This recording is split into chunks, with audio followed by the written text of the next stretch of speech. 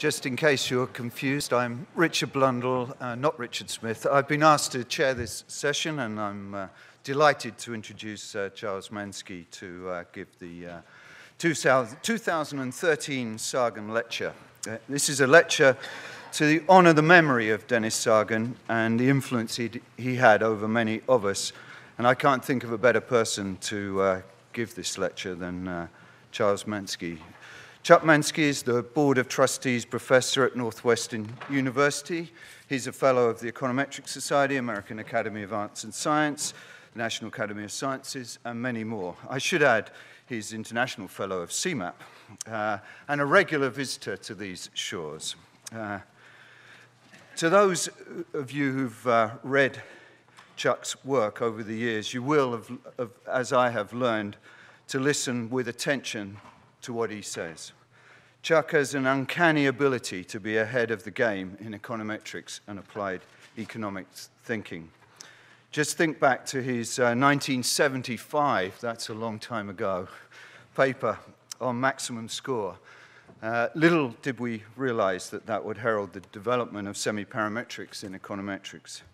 And you can go through many of his other contributions, his work on choice-based sampling, partial identification and the estimation of bounds, measurement of expectations, and more recently, choice under ambiguity. And we're going to hear more about that in this lecture. So let me hand the stage to Charles Manski to give the Sargan lecture. Thank you.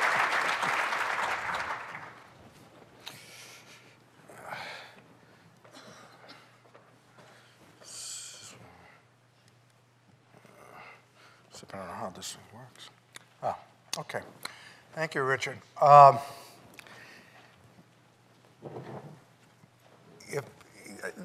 have an unfair advantage over all the other sessions, except for Richard's tomorrow and Matt Jackson's and Raquel's. That there's no competition right now, so you get a larger audience than the econometrics talk typically would get.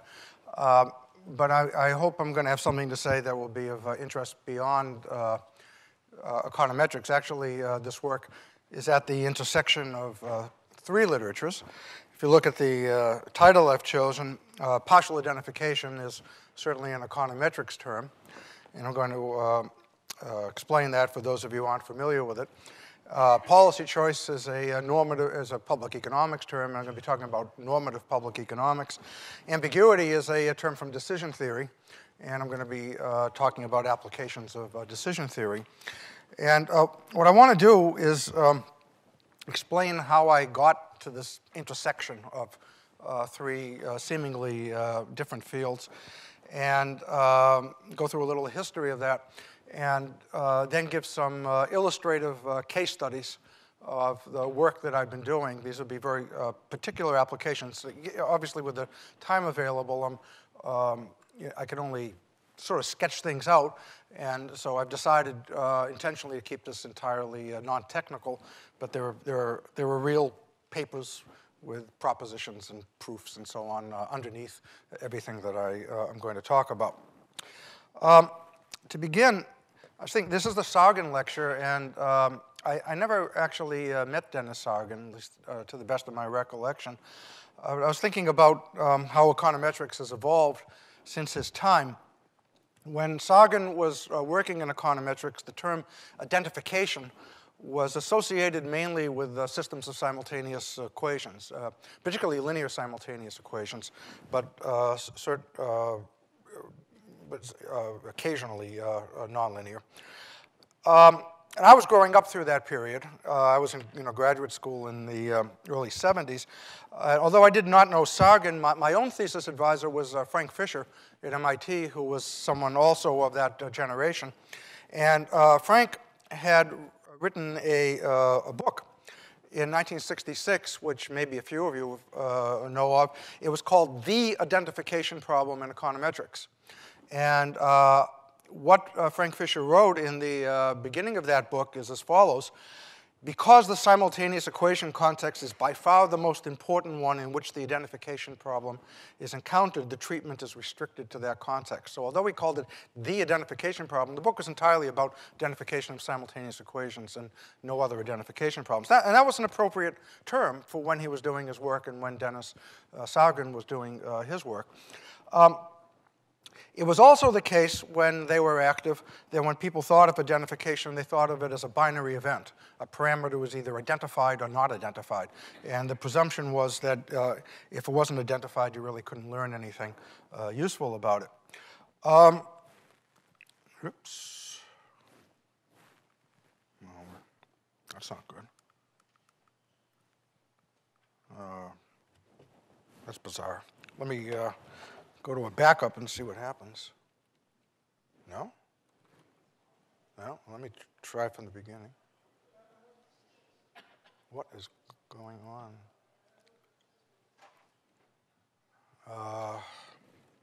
This is not good. Let me try it this way. Yeah, no, uh-oh. That's I thought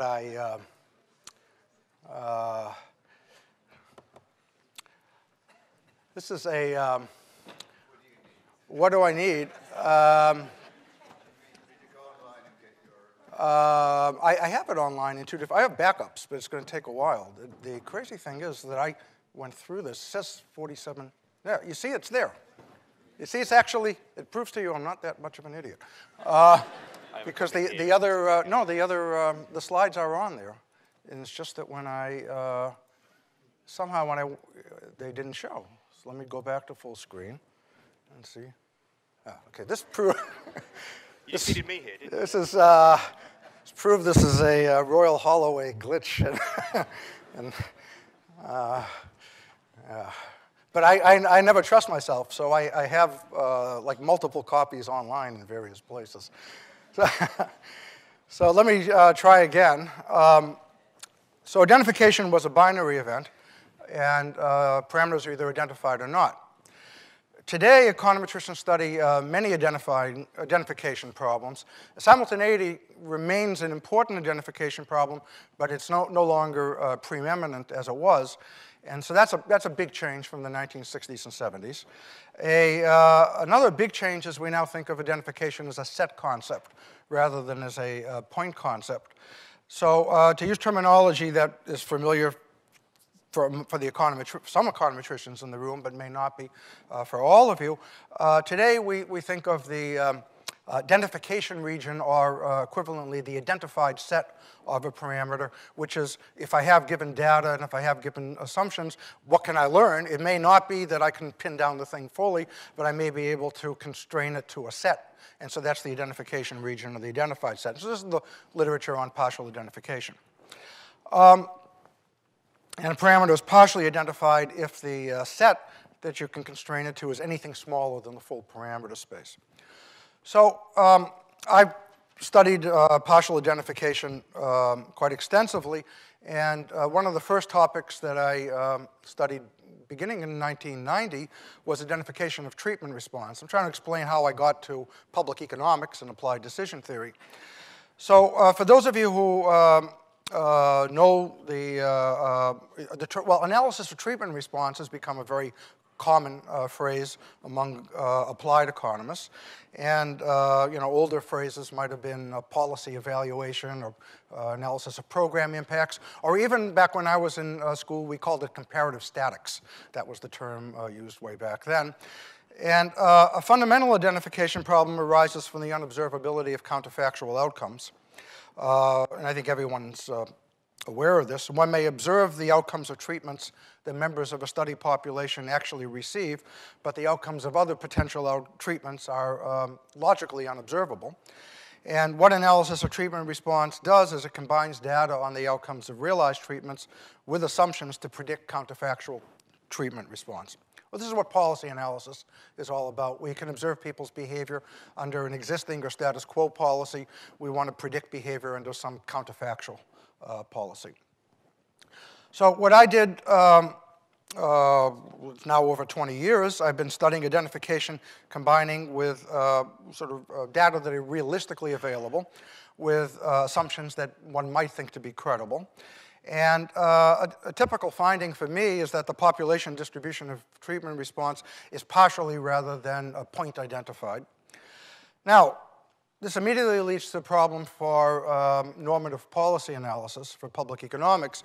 If you imagine a social planner that is choosing between two treatments, A and B, and a simple case that we often discuss is you could assign everyone to treatment A or everyone to treatment B, and the problem is that you don't know which is, given the data that's available and the assumptions you're willing to make, you don't know which is better. In terms of the much of the literature, that problem will get encapsulated by a population average treatment effect, and then formally the question is that you don't know the sign of the average treatment effect. So you don't know which treatment is better, so what are you going to do? I pointed this problem out back in the 1990s.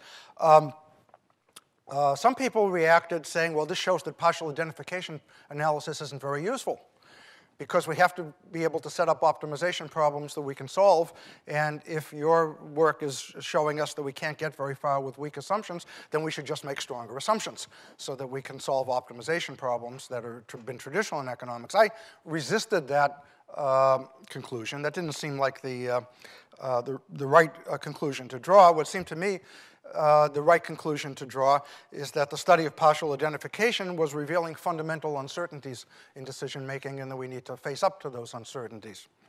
So in terms of the work in partial identification of treatment response, there's a whole set of articles that I've referenced here at the bottom, and there are many others as well. Now, so that goes through the 1990s.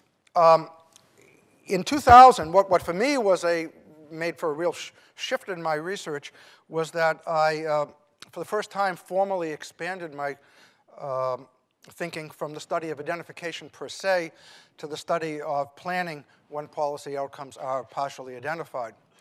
And since then, basically over the past 12, 13 years, my research has moved. A lot of the stuff that I do recently is no longer in econometrics. It's really in this intersection of econometrics with normative public economics and decision theory. And what I want to do is to use the time I have to give a status report by describing a set of illustrative case studies. And I think all economists should be interested in this, but I have two particular audiences most in mind for whom I think there are important implications for their own research. One is for the econometricians. This is the Sargan lecture, and that's usually been an econometrician who's given it. And I hope to persuade econometricians that there's enormous scope for contributions of identification analysis to normative public economics. Just if I might, a pet peeve of mine is that econometric theory has become somewhat too inward-looking for my tastes. And articles that get published in the main journals are often readable only by other econometric theorists and not connected to economics in the way that I think they should be. And I see huge scope for econometricians, and I'm going to focus on identification. There's also scope for econometricians who focus on issues of statistical imprecision to do more to contribute to applied economics, and particularly to normative analysis of decision making. So that's one audience that I particularly have in mind. The other, from the other side, are the public economists. The people in public economics have really not paid attention, as far as to the extent that they should, as far as I can see, to problems of identification, and particularly as it affects policy planning. And I would like to persuade public economists to pay more attention to what econometricians who study identification have been doing for a long time. So those are the two audiences I particularly have in mind. For those of you who have an applied orientation to private decision-making by consumers or firms, the same issues show up. And whether we're talking about decisions by firms who have limited information, due to identification problems or decision-making by individual agents who have limited knowledge as well. The same issues show up. And I could do illustrative case studies on those topics as well, except that those have not been the focus of my own attention.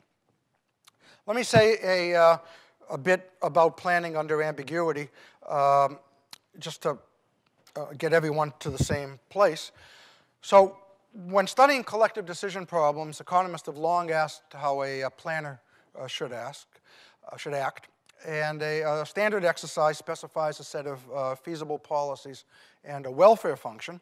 And the planner is presumed to know the welfare achieved by each policy. The objective is then to characterize the optimal policy. For a long time, and it's particularly appropriate to say this here, but for a long time I've been using the Murley study of optimal income taxation as a kind of a leading case of this. I think it's extraordinarily well done, and obviously recognized for that.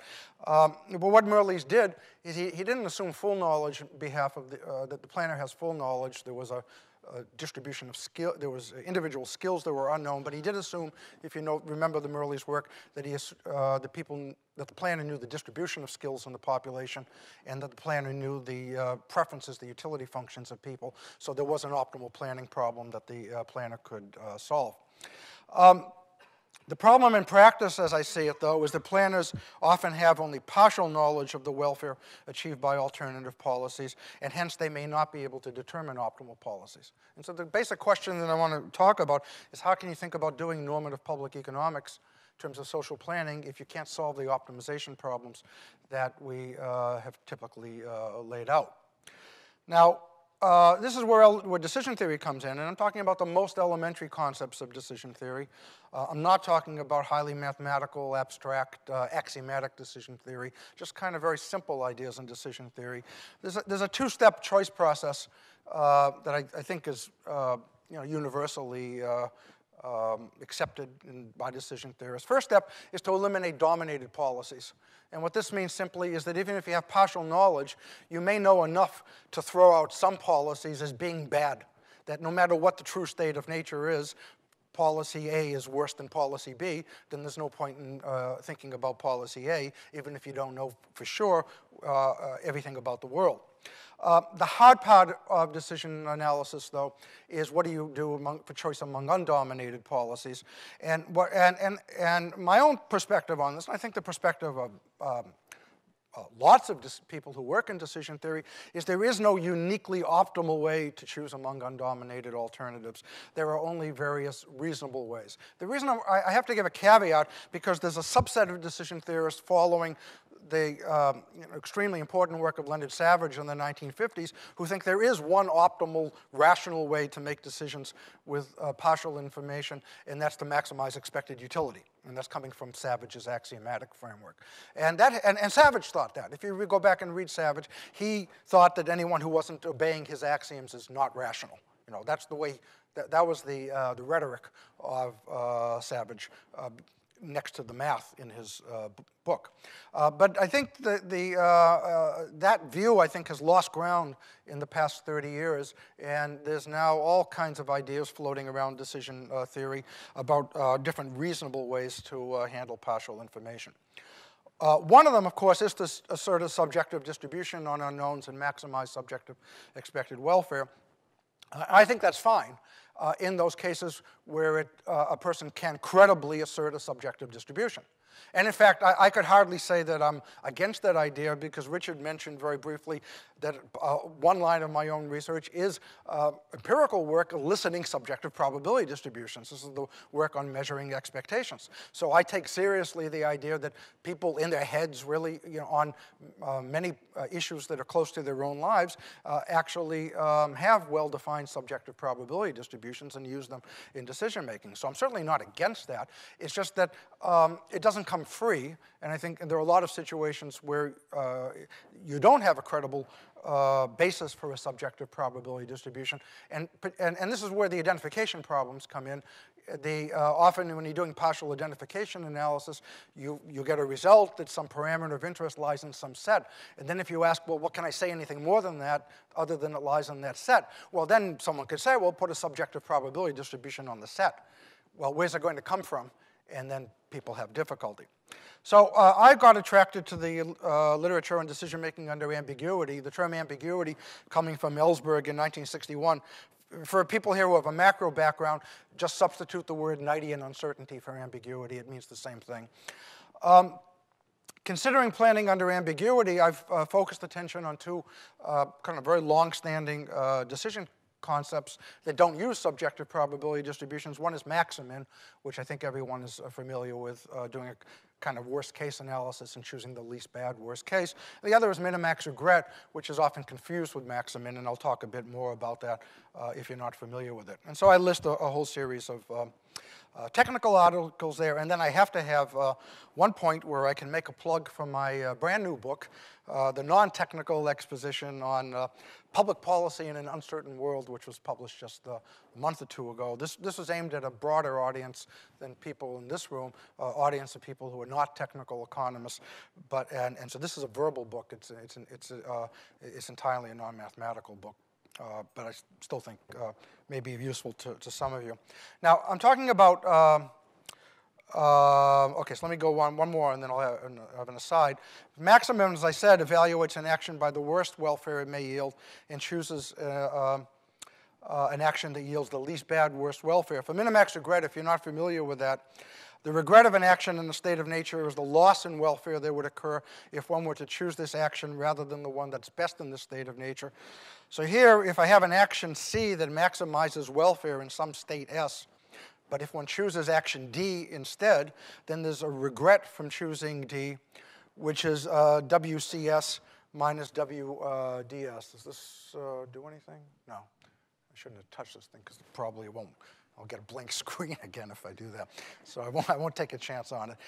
So regret is the loss that you suffer relative to doing the optimal thing. The problem is that you don't know what the true state of nature is, so you can't make the optimal choice. And so what minimax regret criterion does is chooses an action that minimizes maximum regret across all states of nature. And I've done a lot of formal analysis of that. Now let me, before I go on to the next, I want to have an aside here. I'm talking about, I don't have a slide on this, but I realized that I should have. I'm going to be talking about social planning. So there's going to be a benevolent dictator who makes decisions on behalf of society. Of course, if you're interested in real public policy making in a democracy, you should be thinking about social choice problems, about political games and all of that. And those problems are, the issues of incomplete information will obviously show up there as well as in any social planning context. So if we have a parliamentary decision for decision making, then the parliament will have partial information about policy impacts. Or if it's a bilateral negotiation between unions and management, they may have partial information about policy impacts. So social choice settings will face all of the difficulties of partial information that are concerned with me, but on top of them, they'll have the very hard problems of analyzing social choice. So I've done a little bit of that. So I'll just mention, I have a couple of short recent papers, one that talks about majority rule voting and sort of uses the median voter idea in a context where all voters have limited information and voters themselves apply the minimax regret rule to decide what their ideal points are. Just to mention to you if you're interested in that. And then I also have done a little bit of work on bilateral negotiation. It's kind of a two-person game with minimax regret. And so I won't say anything further about that, but that's a wide open, I think, area for application. The other one that I do want to say a word about is that econometrics gets associated heavily with statistics, with inference from samples to populations. I'm not going to be focusing on that at all, but obviously the problem of statistical induction from samples to population is critical as well. That's not the orientation of the current econometric theory literature.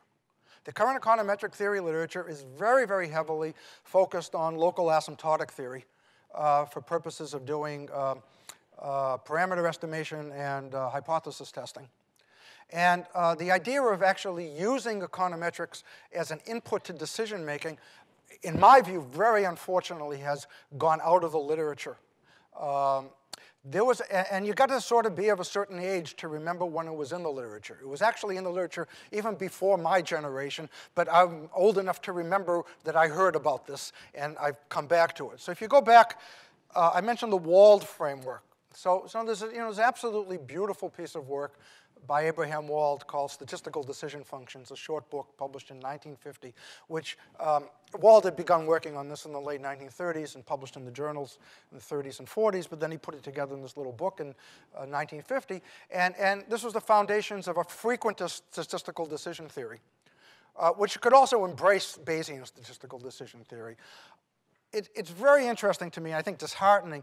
When Wald's book came out in 1950, there was an explosion of work on statistical decision theory, partly by statisticians publishing in places like the Annals of Mathematical Statistics and Journal of the American Statistical Association and Biometrica and so on, and partly by econometricians. You could find papers routinely in Econometrica in the 1950s that were working in the Wald framework. By the time I got to graduate school, that had stopped. Okay, I sort of learned about it a bit because I happened to take a course from Ed Leamer when I was a graduate student, and he was teaching it. Otherwise, I don't think I ever would have learned about it. And hardly anyone teaches it these days. I think that's a big mistake. I've begun teaching it again. I've done work on it. So I have an econometric article in 2004, and I've listed a few others here as well. But these are still mostly technical papers. They have not gotten to the area of application that I want to discuss today. Okay.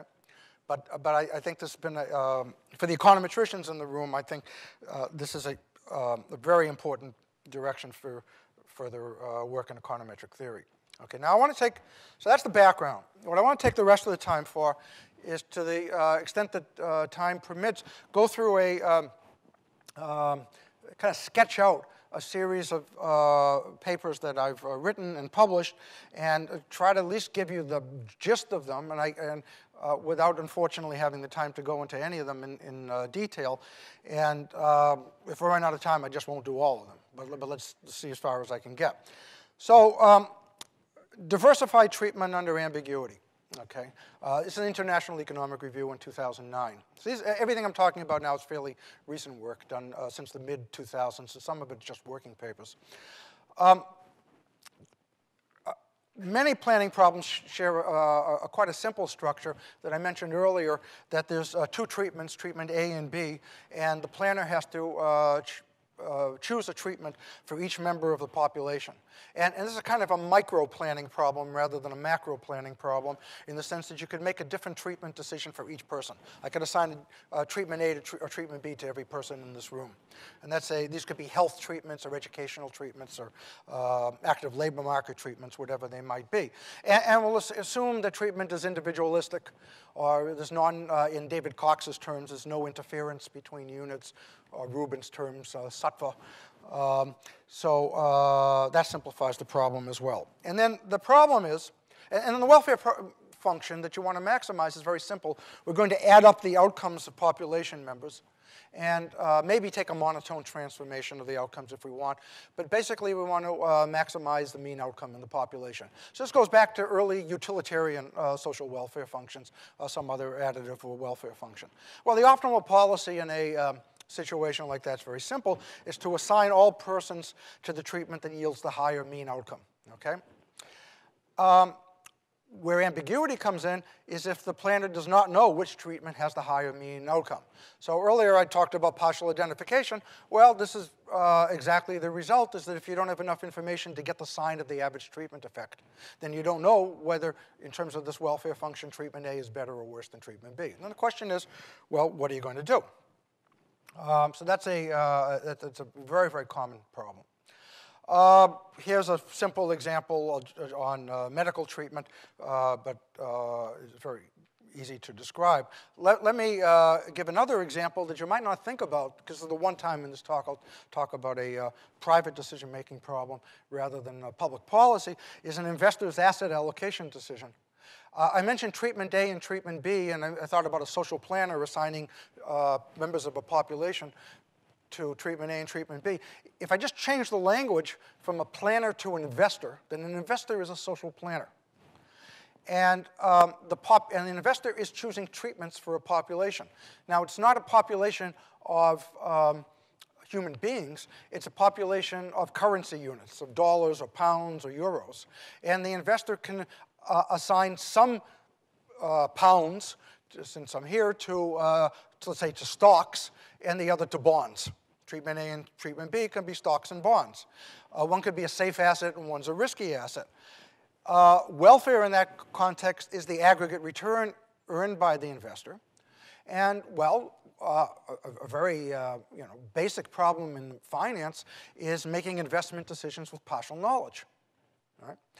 Now, in the finance literature, the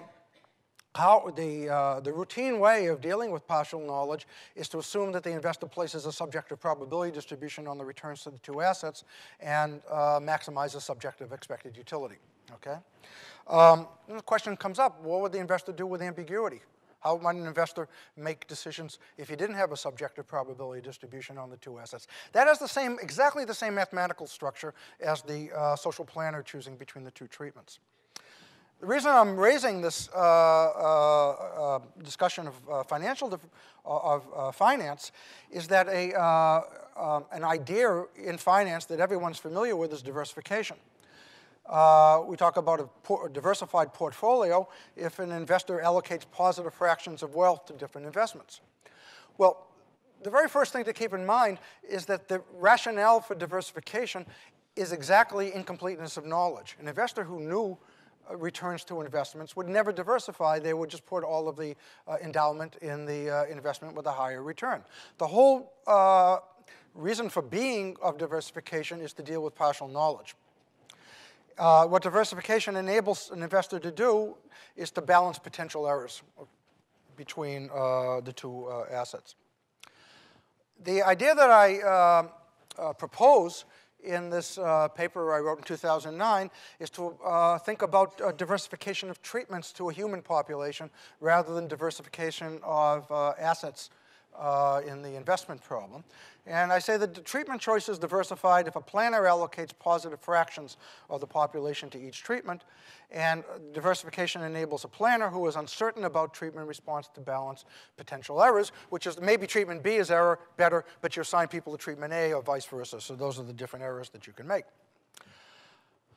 Important point is that treatment diversification differs from profiling, because diversification calls for randomly differential treatment of people, whereas profiling is conditioning on observed attributes of people, and you may want to do both. Okay, so but diversification is what you do among people who are observationally identical.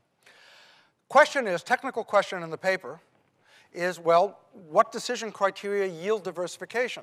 And so here's the, I'm not going to go through the math, but just the results. We know we can get diversification from the expected utility framework by imposing a monotone transformation on profits or the additive welfare and making it concave so that the investor or the planner then would be risk averse, that's the term we use, and then having a sufficient spread in the subjective distribution.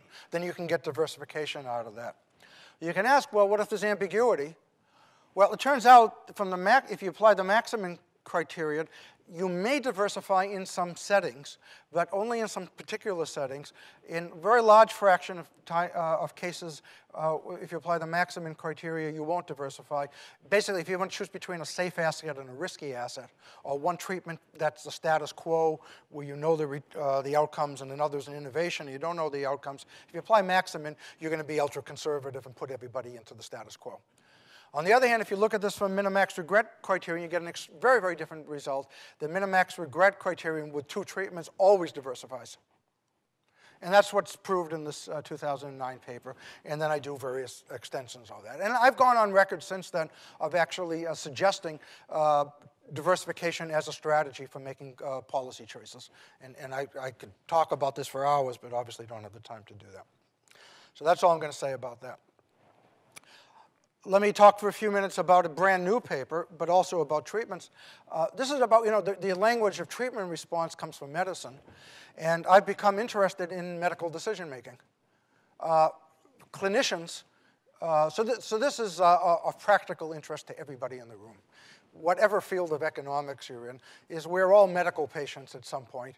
And we may go to a physician's office with some kind of problem, and a physician is going to is going to act as a social planner, basically, acting hopefully on our behalf in making a treatment decision. And physicians have partial information. Medical research may be very extensive, but we still only have partial knowledge of treatment response in medicine, and that's the way it is. I looked at the literature in medical research on providing help to practicing clinicians for making decisions. Let's think about a serious medical problem, possibility of a cancer diagnosis or heart disease or something like that. And some of you may be aware, some of you may not, there are things called clinical practice guidelines. And what clinical practice, this is I have a quote here from a 2011 report of the Institute of Medicine in the United States. Institute of Medicine is part of the National Academy of Sciences complex. The report is on towards trustworthy clinical practice guidelines. This is the definition of clinical practice guidelines. They are statements that include recommendations intended to optimize patient care that are informed by a systematic review of evidence and an assessment of the benefits and harms of alternative care options. This is a report written by medical researchers, not by economists, but this language would suggest something very close to normative public economics. They talk about optimization and about doing cost-benefit analysis for getting clinical practice guidelines. It talks about developing rigorous clinical practice guidelines. Unfortunately, if you read inside the report, there is no explicit optimization, no welfare function, and no explicit optimization problem written down or solved in this report. And this began to worry me as a human being, even more so than as an economist. In fact, I was actually quite surprised in a negative way that this is about a 300-page report that had brought to bear no formal decision analysis at all. Nothing akin to what we're familiar with in normative public economics. There was one paragraph in the entire report that discussed decision analysis and stated as follows, that a frontier of evidence-based medicine is decision analytic modeling and healthcare alternatives assessment. Goes on, although the field is currently fraught with controversy, and they don't explain what the controversy is, the committee acknowledges that it's exciting and potentially promising, however, decided the state of the art is not ready for direct comment. This is a kind of language I would expect to see from a United Nations document, but maybe, I don't know what went on in this IOM committee, but that was clearly well-crafted, useless diplomatic language. It's very surprising to me, though, because the report ignores the fact that the foundations of decision analysis were in place largely in the 1940s and 50s, more than 50 years ago. And it also ignores the fact that even within medicine, there's a subfield within medicine that actually does things of the type that normative public economics does. So if you're not familiar with this, there is something called the Society for Medical Decision Making. It publishes a journal called Medical Decision Making. And if you read that, it's filled with optimization problems that look like normative public economics. So that's troubling. Now, so this IOM report, I talk at some length about it. I found it wanting. What I did in this new paper is, well, I could have just written about treatment decisions, as I was just talking about, treatment A and treatment B.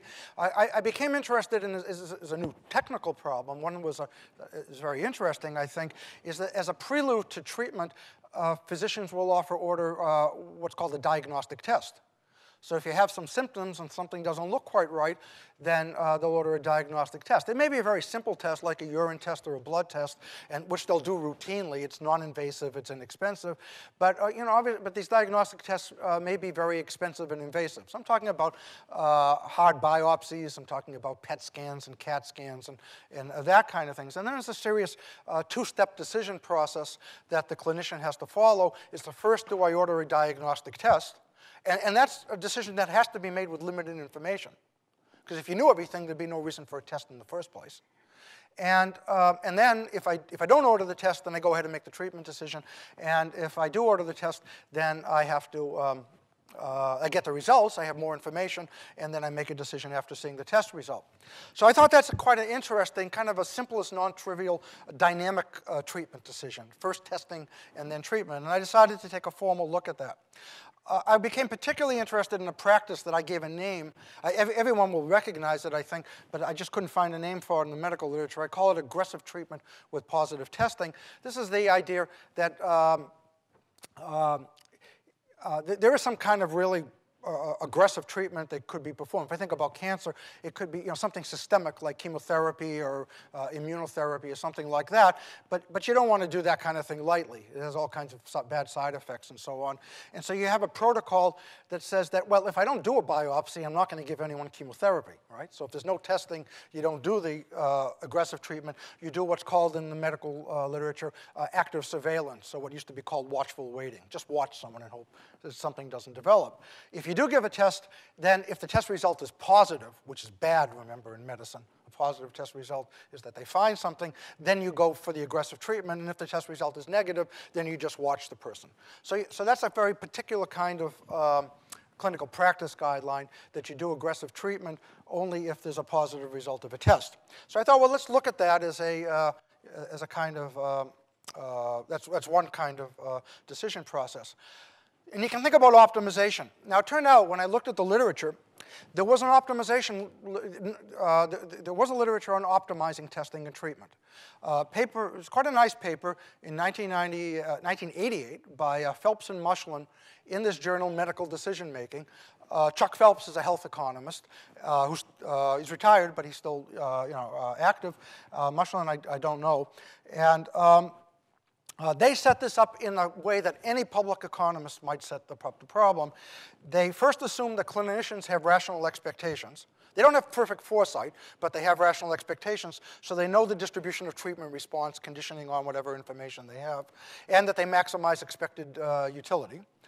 And then the usefulness of testing is expressed by what's called in that literature the expected value of information, which is defined by David Meltzer, another person who works in this area, as the change in expected utility with the collection of information. So anyone who has a public economics background would easily recognize what goes on in this paper, and maybe will have written papers similarly on different topics.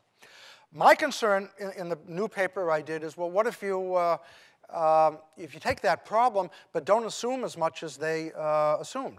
They assumed that the clinician has rational expectations. Assuming that the clinician has rational expectations basically means the clinician has solved the identification problem for analysis of treatment response.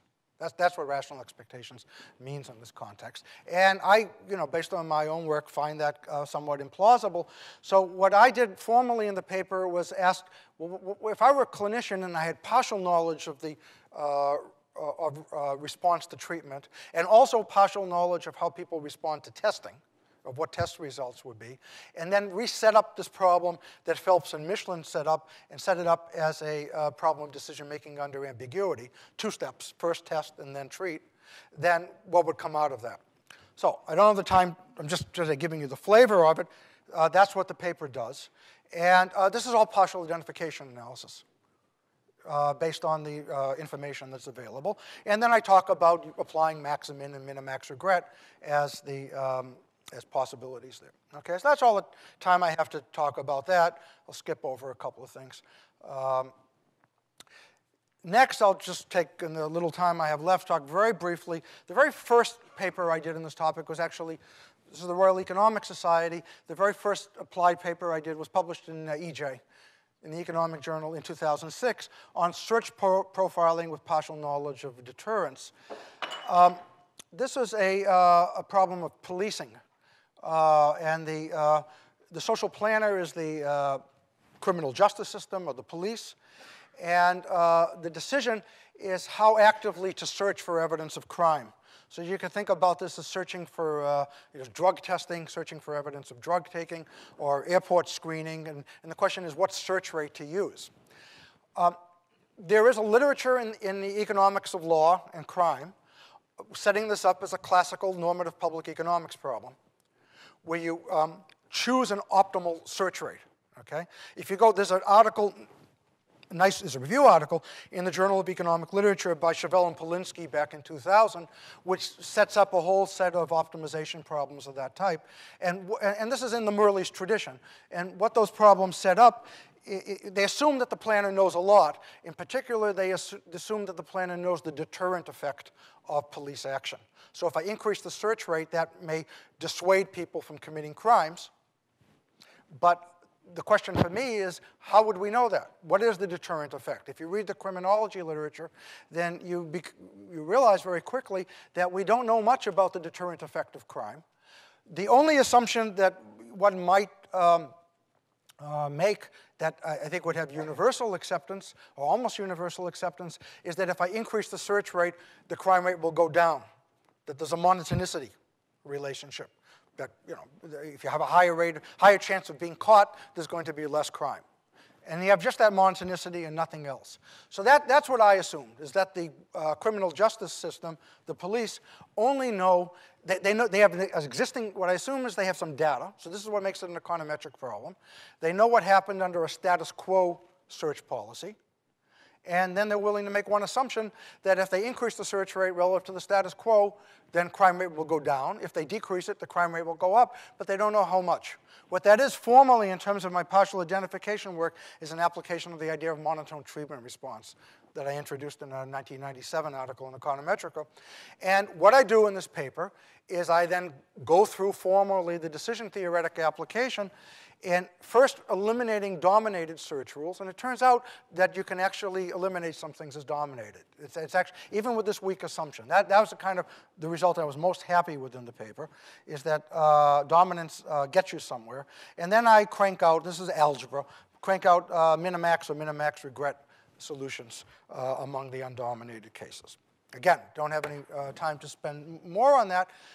I will just mention briefly that I then did a second application more recently on something that may look very different but turns out to have the same mathematical structure.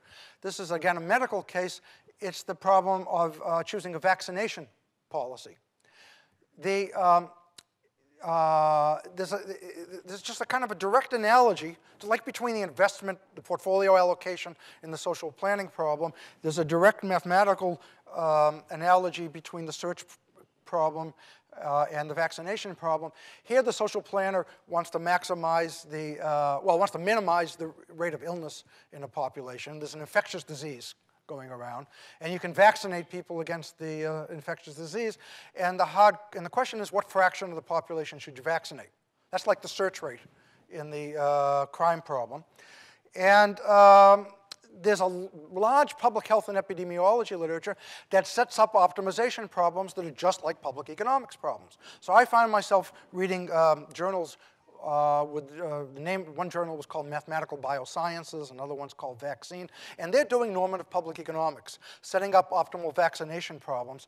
The thing that bothered me is that all those optimization problems assumed that the health agency, let's say the NHS here, knows how the illness rate drops as I increase the vaccination rate. And if you think about it, that's a very, very hard problem because it involves issues of biological transmission of disease, and we may have incomplete knowledge of the biological transmission of disease. And what really brought this to my attention, since I had done work on social interactions, is that transmission of disease is a classic social interaction problem, and in order to understand how illness rates drop as vaccination rates go up, we have to understand the social interactions process, and we don't. So the optimization problems that were set up in the public health literature, I think, were based on assumptions that I found not credible. So I did the same kind of analysis there, and that's all I'll say about that. In the few minutes that I have left, we'll move from medical decision-making back to the heart of public economics. This is a working paper on my webpage on choosing size of government under ambiguity, infrastructure spending, and income taxation. And let me try to take a few minutes I have left to go through that. The optimal size of government has been a subject of continuing debate. This is an issue in the UK. I was particularly motivated by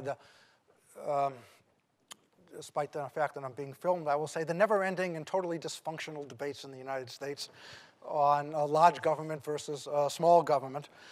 Part of the problem is that size of government is an imprecise term, but even if you make it precise, then there are sharp disagreements about what size government is optimal.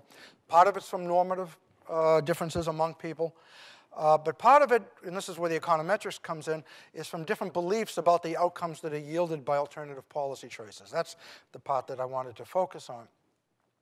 So we pose and we analyze social planning problems. And I mentioned Murley's before. Murley's began one strain of this literature. What Murley's considered, of course, was the use of income taxation to redistribute income given fixed public spending. That was the setup in his paper. And of course, economists have spent a long time deriving optimal tax schedules, assuming knowledge of income leisure preferences. Of course, Richard, sitting here, we've had the recent Murley's review, and it's intended to help policy planning here. So I think everyone here is very well familiar with this. There's another literature that began more from the macro rather than the public economics literature, which I think began with Barrow in 1990, which considered the use of public spending to promote growth. And so this literature does not focus on the distributional questions that Murley's did, but rather it's kind of representative agent literature. And the issue is the use of public spending to promote growth through public investments, infrastructure, and so on. And that's also an optimization literature that assumes a lot of things. Now, what I did is as usual, I started to worry about what we actually know. So what I will mention briefly is I have another paper, which is on my webpage, which is really kind of critical background for this, is I did a paper, and this is kind of a formal econometric analysis on the effect of income taxes on labor supply, an age-old question, and did my critique of the structural econometrics literature on this topic, and then redid things under weaker assumptions that are usually used. Some of that paper goes back to early Samuelson ideas of revealed preference analysis. Others are more modern partial identification analysis. The only thing I'll say is that the conclusion I reach, which is not a surprise if you know what conclusions I usually reach, which is that we don't know as much as we think we know. And on this critical issue, which has been so hot in the United States and I think in Europe as well, as to what the implications of raising or lowering, particularly high-end income taxes are, marginal rates on the high end, would that lead to increased labor supply or decreased labor supply? There are results all over the place, but I concluded we just don't really know. So how are you going to form policy on size of government if you don't know that? We also don't know, which even there's a very large literature on the effect of income taxes on labor supply. There's another question, this is a basic production function question, is what is the productivity of government spending on infrastructure? And I think we know very little about that as well. And that's what I really focus on in this new paper, is that we don't know anything much about the effect of government spending on infrastructure. If you don't know that, the effect of income taxation on labor supply, and if you don't know much about the effect of government spending on infrastructure spending on private productivity, then how are we going to answer a question like the optimal size of government? So what I do in this paper is I formally lay out choice of size of government as a problem of planning under ambiguity. And my focus is on infrastructure spending, similar to that in the growth literature, a la Barrow. But I formalize the problem in a way that's much closer to Murley's. And I run through it, and I crank out in the paper the choice of size of government under various decision criteria. One is if you put a subjective probability distribution on everything that you don't know, then how would you choose size of government? How would you do it if you did it from a max-min perspective? How would you do it from a minimax regret perspective? And also from another criteria for decision under ambiguity called the Hurwitz criteria for Leo Hurwitz, which goes back to 1950 as well. The result is that you can justify, in retrospect, not surprisingly, but you've got to crank it out formally, that you can rationalize having a smaller or large government. Because we don't really know, even if you know what welfare function you want to optimize, just the lack of knowledge we have about the productivity of government spending and about the tax implications, the labor supply implications of taxation is so limited that one could rationalize a smaller or large government. So that's what that paper does. It's kind of a negative conclusion about policymaking, but I'm sort of used to those. It doesn't mean that anyone's going to be paralyzed. It just means you have to face up to the fact, and this is what I sometimes think, preaching. I'm non-religious, but this sometimes seems to come close to preaching, is that in making policy, we need to face up to our lack of knowledge and not hide from it. And what I think we can do as economists is we can't make the policy decisions, but I think we can help policymakers structure the decisions that they face, help them see what we actually do and don't know from credible research, and make it, in some sense, easier for them to face up to the difficulty of their task by abusing them of the idea that there is one optimal policy.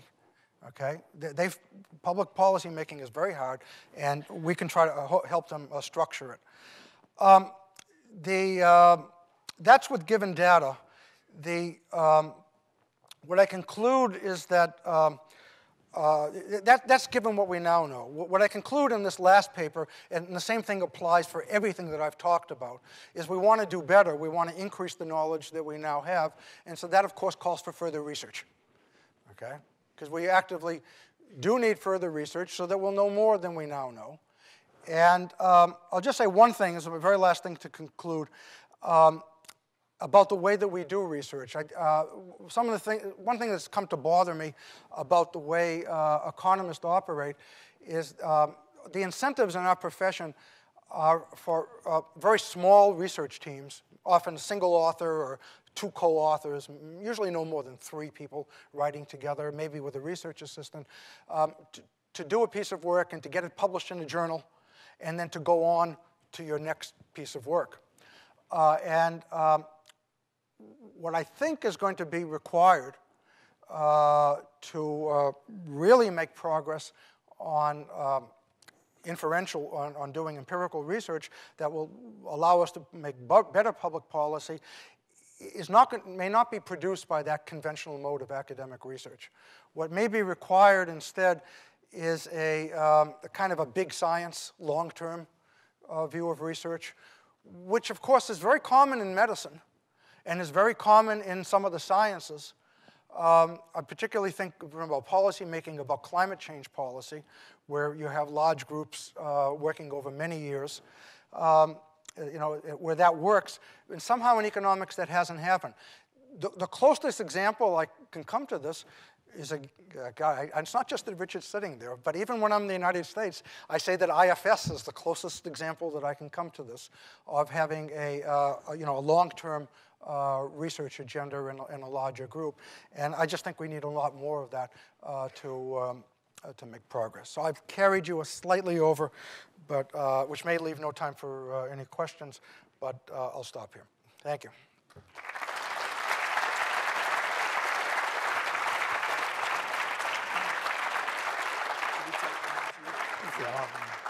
Thanks, Chuck. Great last statement. I didn't pay. Let's all admit the lack of knowledge. I think we do have a bit of time. We're running into coffee, but if there's 1 or 2 questions, we've got a roving mic here, and it's always nice to hear them. So is there anyone who would like to raise anything here? There's one at the front. So I think there's somebody with a mic. Is that right? Oh, right. Well, then, why don't you just shout your question, and we'll try and... Just a quick question. I'm not that familiar with this literature, but what do we say about ex post evaluation of policy? So what do we say about ex post evaluation of policy? There's no magic in ex post evaluation. Most policies that get contemplated will never get implemented, and so then there can't be any ex post evaluation. Remember, we're always comparing policy options.